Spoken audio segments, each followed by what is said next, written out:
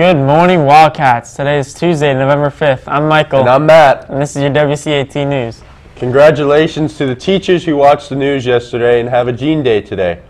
Stay tuned this week for more Watch and Win winners. Today's WCAT's Watch and Win contest question is, what is the name of the store where Harry gets his wand? Got the answer? Email it to wesleychapelnews@gmail.com. Be sure to vote at myfoxprep.com or text PREP2 to 94465 for Fox 13 to film our pep rally. Voting ends today at 10 p.m. Remember that if we win by 25%, Mr. Bacchus and the auto teachers will shave their heads. Would you survive the zombie apocalypse? Join Wesley Chapel High School's 5K Zombie Run. It's November 16th and you must register online.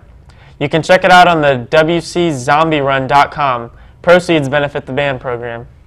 Do you want to get in free at Friday's Wiregrass game? Join the Blue Army now for only $20. You will get free admission to 12 games during the winter sports season, and don't forget that awesome Dry Fit Blue camo shirt. For more information on the Blue Army, please see Ms. Nettles or myself. Congratulations to the girls varsity soccer team for their 3-0 win over Zephyr Hills last night.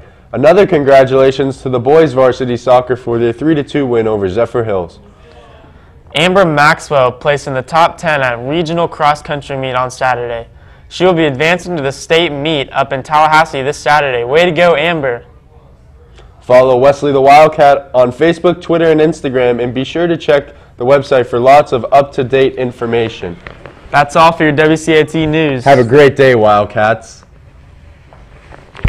Take one and